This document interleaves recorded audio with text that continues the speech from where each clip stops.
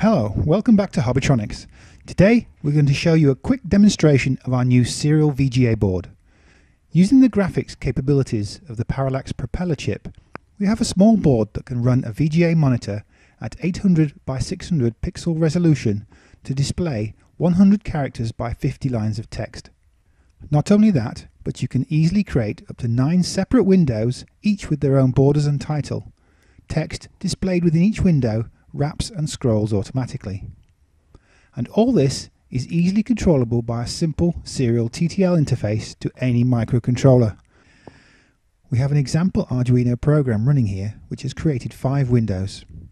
We have a title window, a data window where we are sending an increasing number count. This window is automatically scrolling, as you can see. Next to this is a window displaying summary information. This information is displayed in a static position.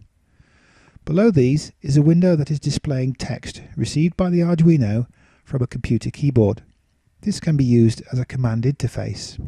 And finally, at the bottom, there's a single line footer. Different colours are used for different areas of the screen, and all this is controlled simply through a serial connection. This is just a demonstration. You can create windows in any position on the screen and at any size, and display any information you want to in each of them. We are sure you'll find many uses. Thank you for watching.